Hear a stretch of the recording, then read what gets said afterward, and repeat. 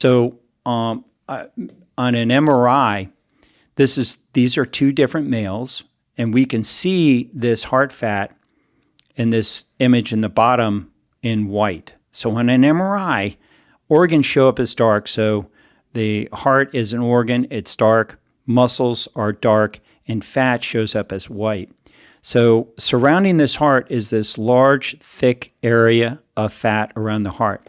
Now, whose skin is that? That's a gentleman in their early 50s who dropped in the parking lot, had a massive sudden heart attack on his way into the gym, not in the gym.